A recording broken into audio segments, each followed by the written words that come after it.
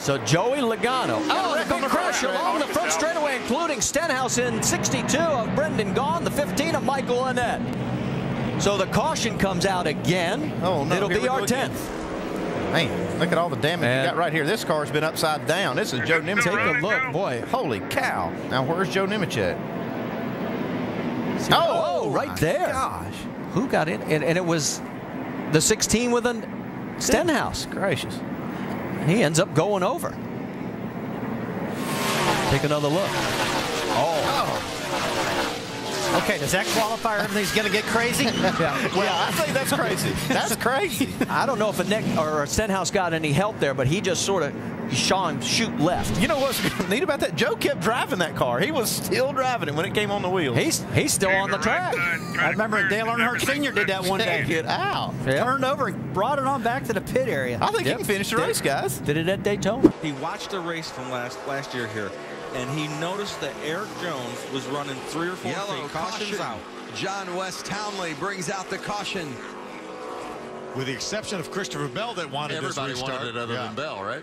Watch that replay. Looked like Spencer Gallagher got in the quarter paneling. Helped him around a little. Definitely got a little help. Hard hit. Christopher Bell strong on the bottom. Can he make it stick? Can he get up in front of Rhodes? He does. And the yellow is out. Out again, turn 1. John West Townley and Spencer Gallagher together with our reporters. John West Townley and Spencer Gallagher exchanging words. And they're going at it. This is going to be good here. Hope the trucks aren't coming. John West Townley and Spencer Gallagher down there in turn 1.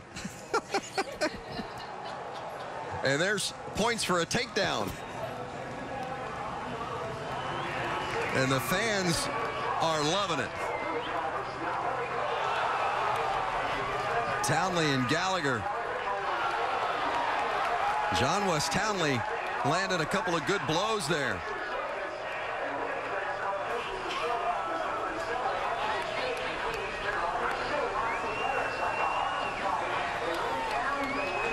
And I'm not sure if the fight was over or they just got too tired to continue.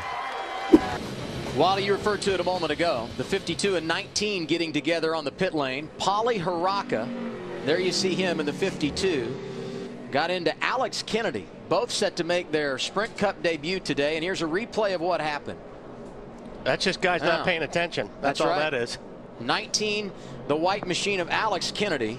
And Paulie Haraka apparently not watching what's going on in front of him. Just drilled him. And Montoya got a little wheel hop there again. Yes. Oh, problems for Denny Hamlin. I'm not sure where that's at. So is that over off of 4 coming down the chute there? I think we all will. Here's the issue with Denny Hamlin. He got tagged. In order to hit that angle, he got hit. And look at this, a little fire from where Denny Hamlin was sliding through the grass. Tough day for Denny Hamlin, Chris. Well, listening to Denny on the radio after that contact, he wanted to know immediately who got into him because he was having to check up because of a slower car in front of him, and the team did tell him the 14.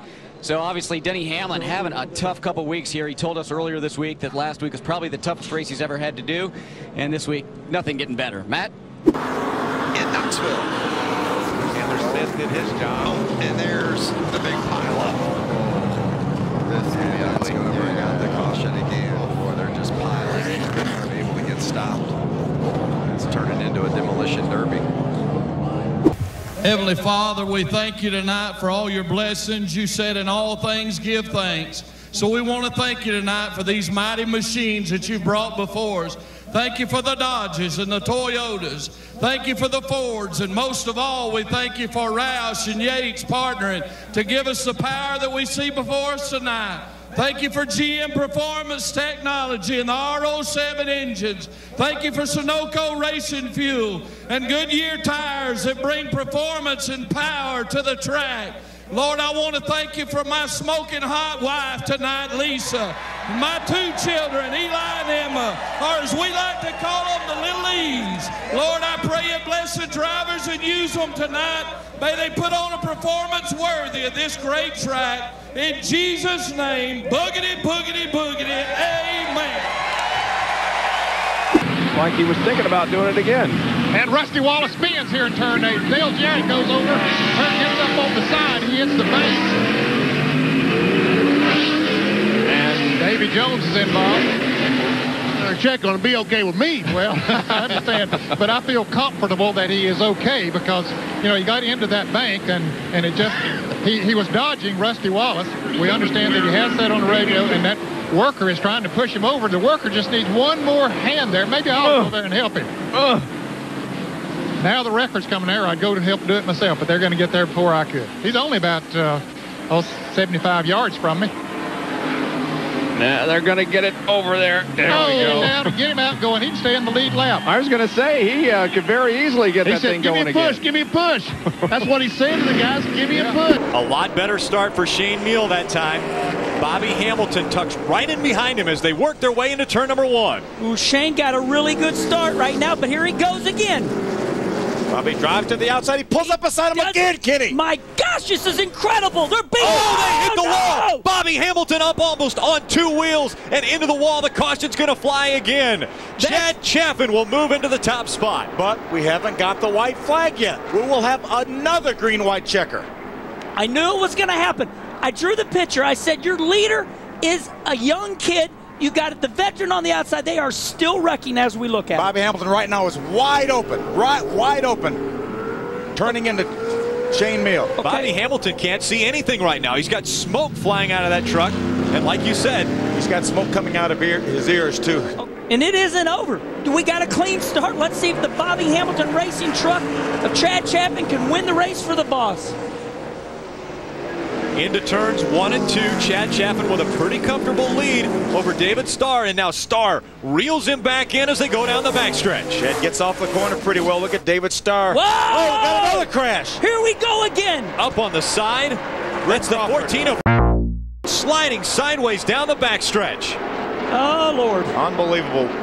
Andy Houston getting into it, coming out of turn number 2, and now the safety crews will immediately get out and try to take care of the 14 of and NASCAR's trying to get him to get down and get off the racetrack. We got a battle for the lead down the backstretch, though. Here Kyle Busch in the 5, side by side with Clint Boyer under 21. Watching him, watching the flag man, no sign of yellow. Busch has the lead. Boyer wants it. Here comes Benson.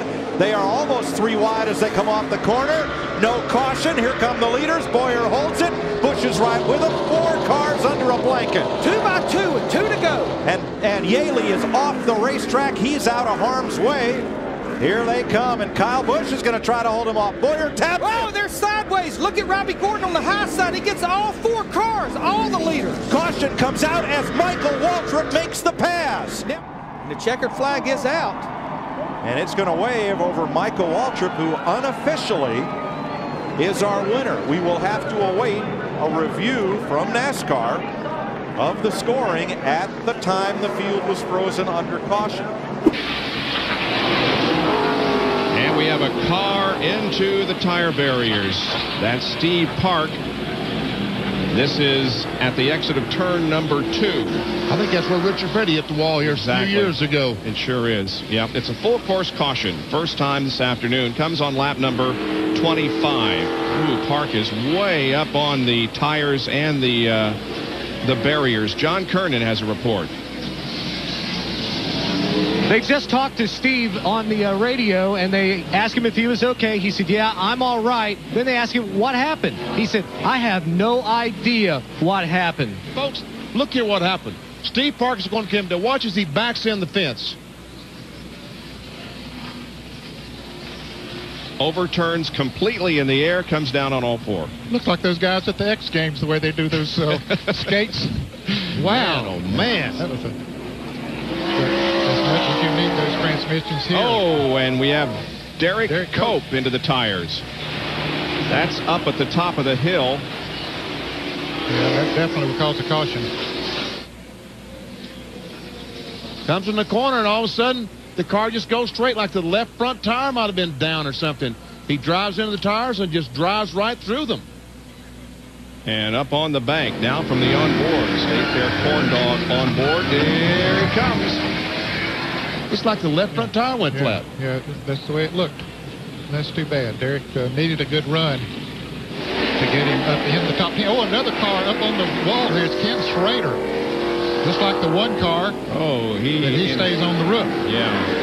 Steve Park landed on all fours, but Schrader is upside down in exactly the same area of the racetrack that Steve Park had his crash early on. Let's take a look at it.